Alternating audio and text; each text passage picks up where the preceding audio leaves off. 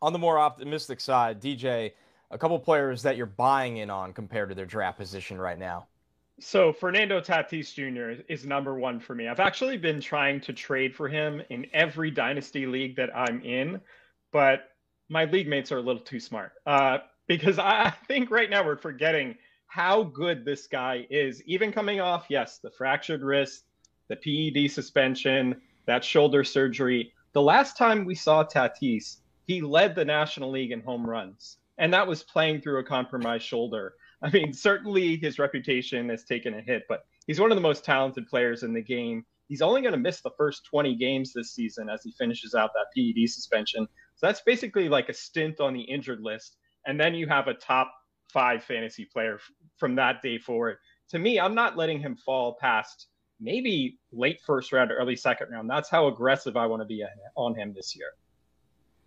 Yeah, 19.75 ADP for Tatis right now.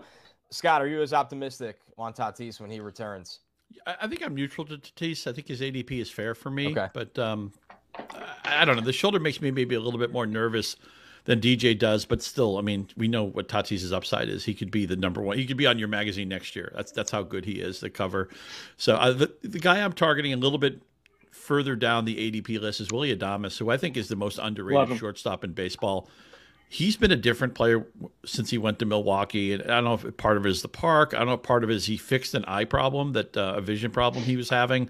But his slugging percentage has gone up by about 60 points. And last year, 31 home runs, 98 RBIs, and he misses about 25 games of the season. So, I mean, those numbers would have been a little bit more. Maybe it's just how our eye changes. If he knocks in 111 runs and hits like 35 home runs, maybe people treat him differently. And I don't think he's a batting average drain. His career average is around 255. So I think you're going to get exquisite power from him, exquisite run production, and you might even get a plus average. And he's still at an age 27 season. I don't know whether we've seen his best yet. Milwaukee's a good place for home runs. So again, sometimes the changes we don't. It's not obvious stuff. It's not like every major media outlet wants to talk about Willy Adames' eyesight, but he's fixed it. He's corrected a problem he had. It's improved his plate recognition. His slugging percentage is a lot higher in Milwaukee, and I think it's come with a lot less fanfare. The Brewers haven't been as interesting the last few years as Christian Yelich is hitting into another ground ball double play as we tape this podcast, but he's not. Willy Adames is not going to be the MVP. Again, he's not going to be on the cover of your magazine next year, but I think he's going to outkick his ADP by like 3 or 4 rounds. I totally agree with you. He's on my list as well. What you love about Adames is he puts the ball in the air, and he plays half of his games in one of the most hitter-friendly ballparks in sports. So I'm all in on Adames too. Another name I wanted to mention is Corey Seager. You look at his first season in Texas, hit 245, which is just not what Corey Seager does. And despite that batting average last year, he hit the ball extremely hard. His XBA was at 283, which is basically right in line with his career average. And he was really hurt by the shift last year.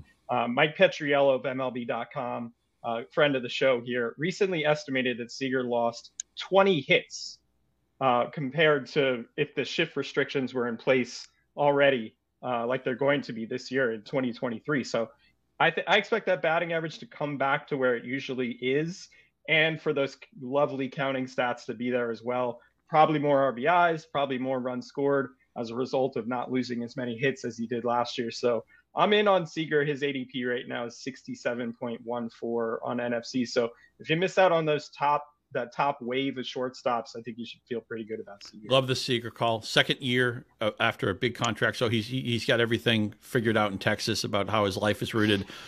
And we know one of the big stories of the year is, how are these new rules going to change things? When people say to me, who's going to benefit the most from the shift, the first name I think of is Corey Seager.